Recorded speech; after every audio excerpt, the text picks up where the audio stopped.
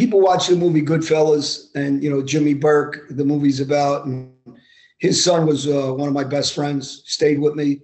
I'm the one that brought the word to the family when he got killed in Brooklyn. I went to identify the body at the morgue with his sister, Kathy.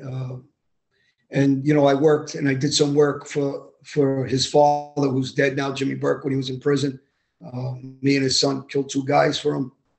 So these are movies for other people. For us, it's reality of our life, right? That's our neighborhood. Those movies are made off of, guys like ourselves. And, is the movie depicted accurately against Jimmy Burke? I don't think so exactly, but the violence is. And, what we did was, but it's just not a good life, and not conducive to having a good future. It's a future with pain and suffering, along with the money, but there's a consequence to the money. It's just not worth it. I try to tell kids that every day. The way you're gonna live your life in that lifestyle is through murder and through jail time and through losing family members to that life and treachery, deceit, dishonor, not honor.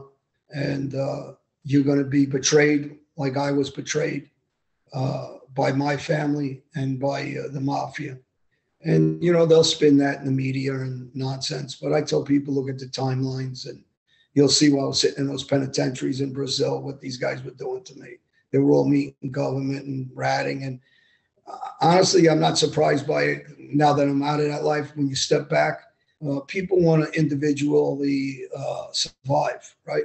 They're never going to take their lives and put it secondary to yours. So, it's naive to believe that someone's going to do that. Right. Yeah, that's very tough. And I feel that if most people knew that at the very beginning, they may not have joined the mob, correct? I don't know if you guys are aware of it, but yesterday I did an interview. Somebody contacted me from the White House, an independent news journalist, and he was going to write the article about my involvement and relationship over at Mar-a-Lago and pictures I've taken with Donald Trump and different people. And, people asked me, they wrote in the article, they insinuated about the mafia and my past and Donald Trump. Basically what they're saying is he had knowledge of mob guys and he was involved. And, and I understand the journalist is to try to do his job, and he's going to write. Obviously, he's trying to write against the president. I have a lot of respect for the president because he's kind of reminds me, to me, he's a hero for this country, for America. He's a pro-America, pro-veterans, pro-police. And I'm an ex-gangster that says that.